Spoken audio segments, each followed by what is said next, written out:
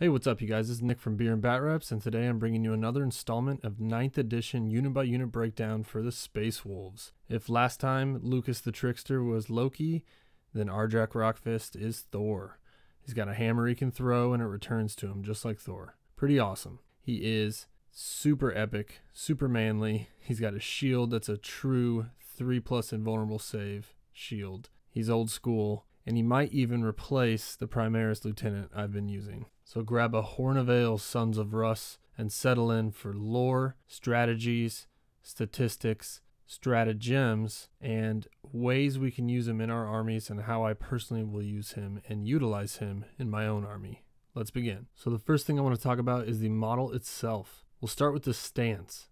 It is a great, imposing stance and gives a real sense of action. So you have models like Ulrich the Slayer, who just stands there surveying a battlefield, wise and regal.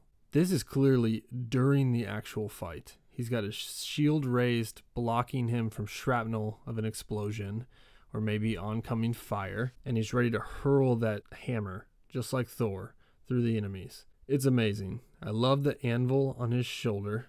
That's classic and very different from any other Terminators I've seen. And another thing that really stands out for him, compared to other Space Wolves even, is that it appears that on his belt and on his knee, he has the symbols of a paw print of a bear, not of a wolf. So you get an even more imposing, grizzled bear motif instead of wolf, which I really like. I'm probably going to do a brown, almost grizzly bear beard.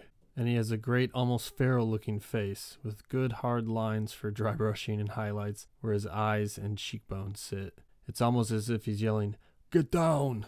as he throws his hammer. Ragnar or Logan will duck just in time as it flies overhead and smashes into an orc. I can't wait. This model's awesome. And considering a lot of his synergy overlaps with lieutenants, but yet he's way more epic, he's probably gonna find a good spot in my list, and we'll get that lieutenant out of there. Cool, here we get a better view of his shield. We got the lightning bolts, we got the hammer. Behind that, you have his shoulder pad with the house symbol of Logan Grimnar. Now, long ago, I used to own this model, long before I knew I wanted a battle report channel on YouTube, and long before I was doing my half red, half gray color scheme that I do. And I sold that army many, many years ago, and I've regretted it ever since. So I'm going to get him again. But what I'm getting at is he stood up in terms of scale just fine back in the day. But now that Primaris is out, I'm not sure if he's going to look like a little short guy or if he'll look okay next to Primaris. I understand he's in Terminator armor, so he should be the same size as other Terminators. But with these old fine cast models, you never really know until you see them. Hopefully I get a good one that's not all bent and warped. You know how fine cast can be. Let's get into the lore. Even before he was elated to the ranks of the Sky Warriors, Arjac Rockfist was always renowned as a giant of a man possessed of prodigious strength. Originally a blacksmith of the Bear Claw tribe, Arjac speaks little, but he is certainly no lackwit. He knows full well that he will ever be a warrior and not a leader. Though Arjac keenly misses his Iron Priest brethren, and someday hopes to revisit his former life at the furnace, to any who witness one of his legendary rampages, it is obvious where Arjac's true skills lie, not in the forge, but in the crucible of battle. It was a particularly hot year when Rockfist displayed his true colors. Algae covered the shores of the Iron Isles, and around each volcano vegetation grew to surreal proportions. But the Iron Priests were too busy in their lava forges to recognize the warning portents of an imminent attack. After all, not all the monsters that live in the oceans of Fenris are confined to the briny depths. So it was that when 1,000 kraken spawn boiled out of the seas of Fenris, the Brotherhood of the Iron Isles found themselves sorely pressed. Hengist Blackhand, most senior of the Iron Priests, was left to no choice but to order the vaults sealed against the tide of warrior beasts, trapping hundreds of good men outside on the volcano slopes. Rockfist did not agree with Hengist's decision. Wasting no time on words, Arjac smashed his way out of the vaults with his hammer and forced open an escape route for those caught in the path of the alien tide.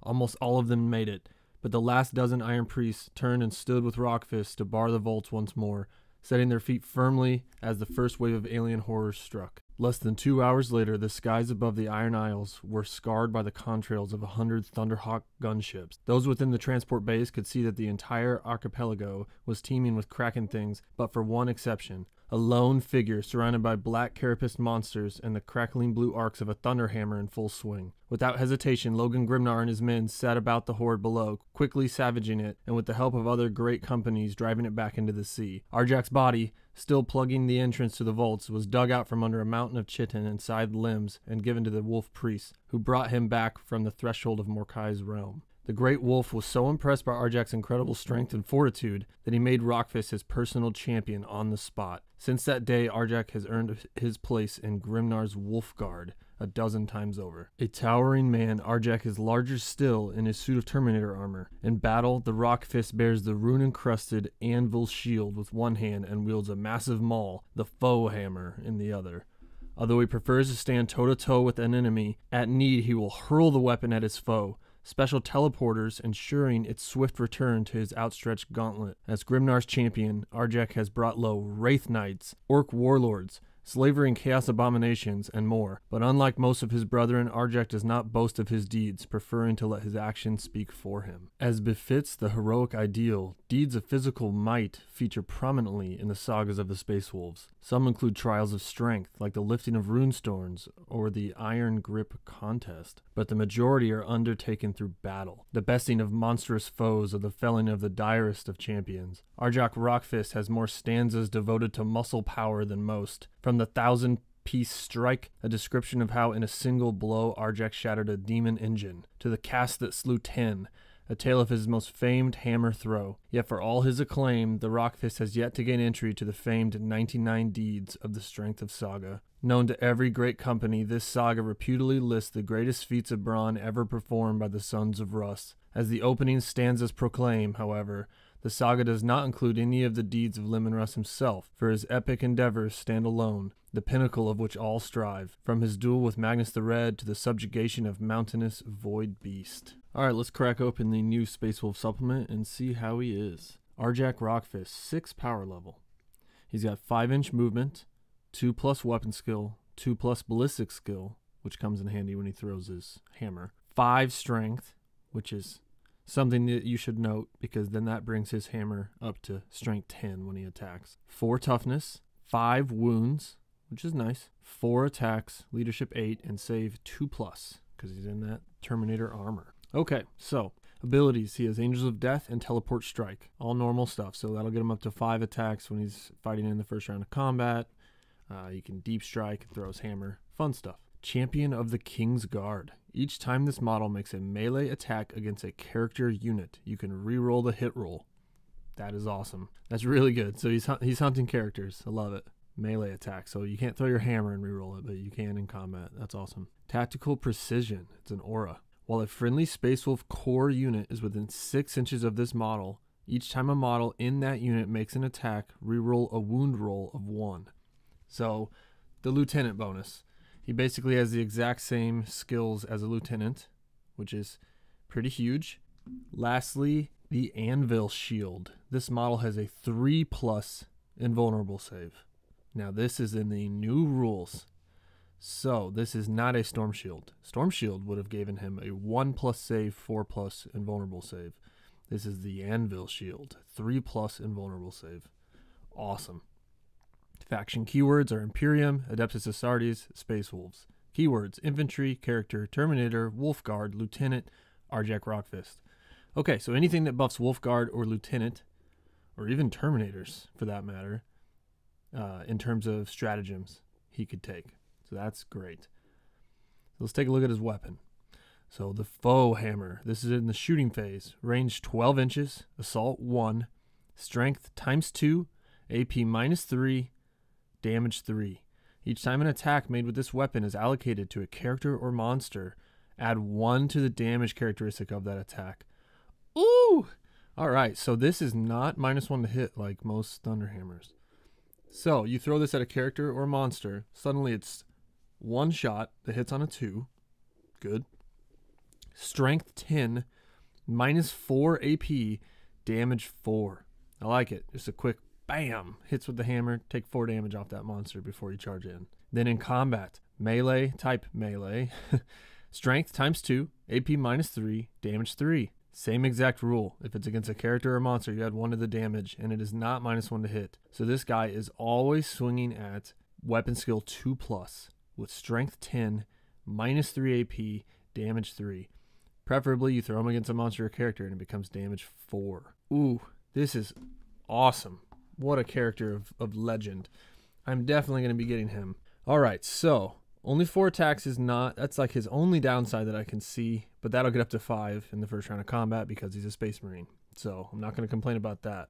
Only other thing that stands out in terms of negatives are his 5-inch movement, but that goes for any Terminator, so that's nothing out of the ordinary. He's basically like an old school Smash Captain. It's just that he only has 5-inch movement instead of a jump pack.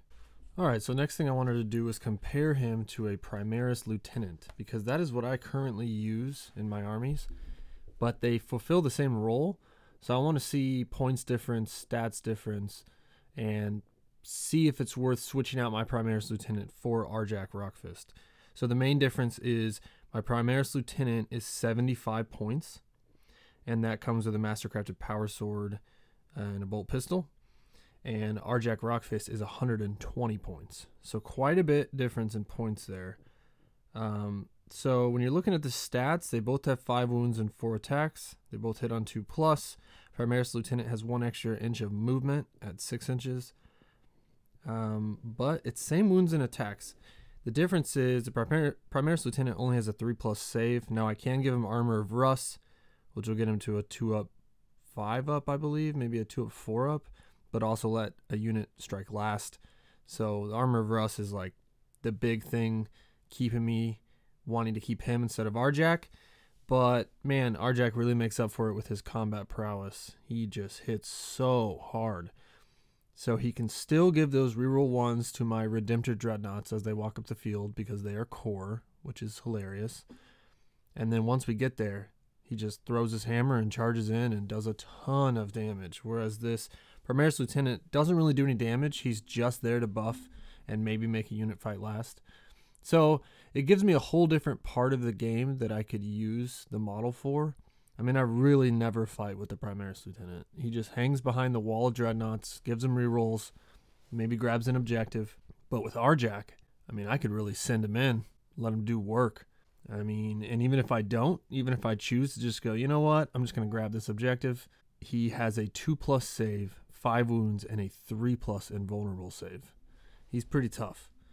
Now, he does not have Primaris keyword, so he can't do the only wounded on 4-up stratagem, transhuman physiology, which does help, but you were never really using that on a single lieutenant character. Anyway, he's just so much better than the Primaris Lieutenant, but losing Armor of Russ is hard, because every once in a while that really comes up, and it really makes a huge difference.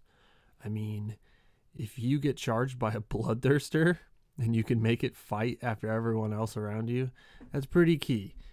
That being said, Arjac himself might just survive all the hits from the Bloodthirster and hit back and do a ton of damage at 4 damage per swing. So it really just depends on what you need for your personal list. I mean, already my list is all named characters. My Primaris Lieutenant was the only non-named, or as we used to call him, special character. But let's be honest, one of the main draws of Space Wolves are the characters.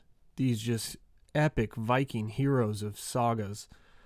And they have so many named characters that are so full of flavor and fluff and lore that it just makes you want to use them. I mean, I also say the same thing about Ultramarines. When Noah runs Ultramarines, yes, their chapter tactic is powerful. Everyone can leave combat and still shoot. But the main draw of Ultramarines, in my opinion, is all the characters. Tigurius, Gulliman, Calgar, Kronos, the tank commander. I mean, there's so many different Ultramarines characters. And I feel like the same thing goes for Space Wolves. There are so many good named characters that I can't help but want to use them. Now, I know it's a little ridiculous that they would all show up at the same battle, but I don't really care. This whole game is ridiculous if you really start thinking about everything too much.